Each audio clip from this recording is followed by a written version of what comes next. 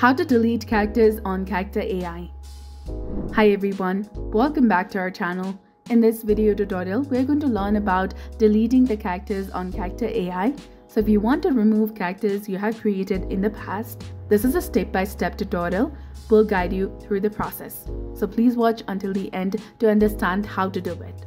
First of all, you have to launch the Character.ai application and log into your account. You will see a list of chats you have interacted with, including the characters you have created.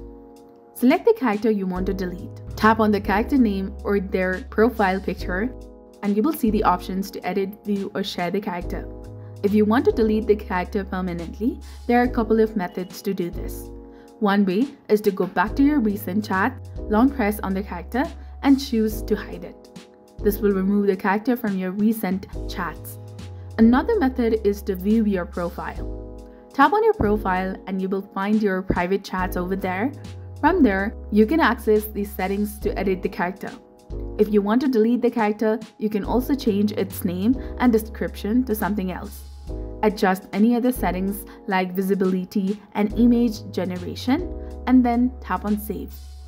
This will effectively replace the old character with a new one.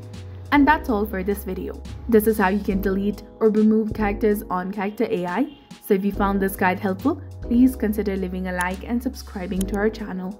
Thank you for watching. See you in the next one.